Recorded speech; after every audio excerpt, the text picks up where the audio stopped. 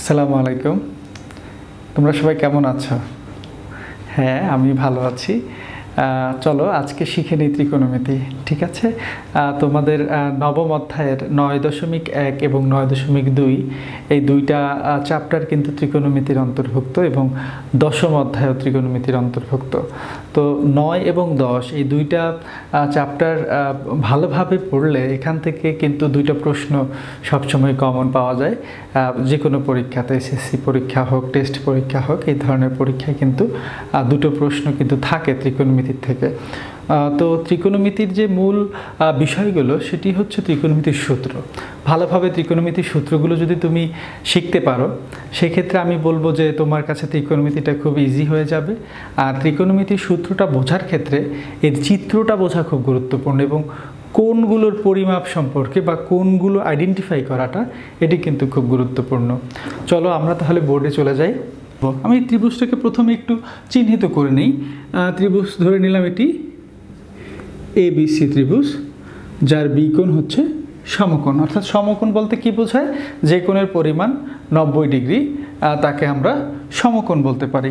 তাহলে এই সমকোণী ত্রিভুজের যে তিনটা কোণ আছে সেই কোণের একটার মান আমি বলতে পারলাম 90 ডিগ্রি, কিন্তু অন্য দুইটা কোণের কি মান আমি বলতে পারছি না? আমি এখন কিন্তু বলতে পারছি না। তবে এখানে এই কোণের একটা মান আছে, এই কোণেরও একটা মান আছে। তবে একটা বিষয় কিন্তু আমরা জানি যে যে কোনো ত্রিভুজের ক্ষেত্রে তিন কোণের যোগফল কি হবে? 180 ডিগ্রি হবে। অর্থাৎ ত্রিভুজের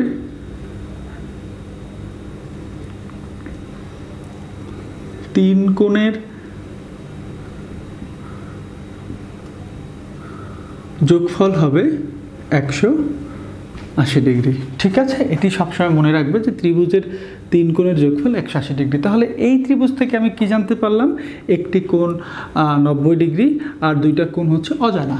এই অজানা কোণগুলোর মান নির্ণয় করাই হচ্ছে এই ত্রিকোণমিতি অধ্যায়ের মূল কাজ, ঠিক আছে? এই অজানা কোণগুলোর মান নির্ণয় করব।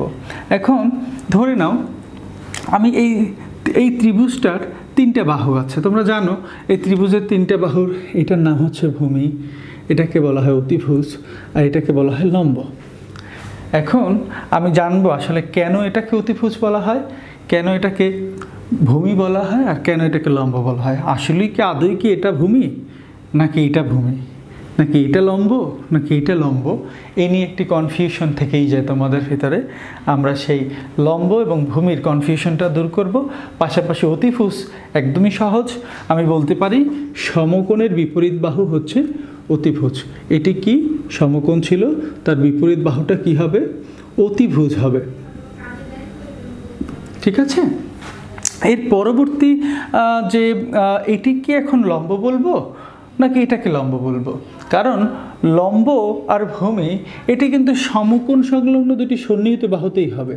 হয় এটাতে লম্ব হবে, না হয় এটাতে লম্ব হবে, অথবা এটা ভূমি হবে অথবা এটা ভূমি হবে। এখন এটা নিয়ে একটা কনফিউশন, তোমরা সহজেই বলে ফেলো এটা লম্ব। আসলে তা কিন্তু না। লম্ব হওয়ার জন্য একটা শর্ত খুব গুরুত্বপূর্ণ, সেটা হচ্ছে আমি কোণটাকে পরিমাপ করতে চাচ্ছি। ধরো আমি যদি সি কোণটাকে পরিমাপ করতে চাই, অর্থাৎ সি কোণের মান বের করতে চাই বা সি কোণের মান নির্ণয় করতে চাই, সেক্ষেত্রে এই সি কোণের বিপরীত বাহুটা হবে লম্ব, ঠিক আছে? অর্থাৎ আমি যদি সি কোণের মান পরিমাপ করতে চাই তাহলে সি কোণের বিপরীত বাহু কি হবে? বিপরীত বাহু হবে লম্ব। আর এই বাহুটা কি হবে তখন? এই বাহুটা হবে ভূমি। কিন্তু আমি যদি সি কোণের পরিমাপ নির্ণয় না করতে গিয়ে আমি যদি বলি আমি এই কোণের পরিমাপ করতে চাই, অর্থাৎ এই কোণের পরিমাপ করতে চাই, তাহলে ঠিক এই কোণের বিপরীত বাহুটা হবে তখন লম্ব, আর এই বাহুটা হবে তখন ভূমি।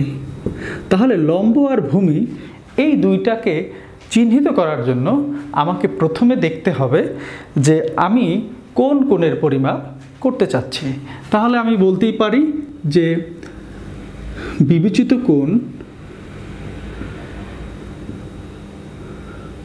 কোণ এর বিপরীত বাহু কি হবে? বিবেচিত কোণের বিপরীত বাহু হবে লম্ব। ঠিক আছে, তাহলে দেখো আমি এখানকে এই কোণটাকে বিবেচনায় এনেছি, অর্থাৎ এই কোণের পরিমাপ করতে চাচ্ছি, তাহলে তার বিপরীত বাহুটা হবে লম্ব। আর সমকোণের অন্য যে সন্নিহিত বাহু রয়েছে সেটি হবে ভূমি।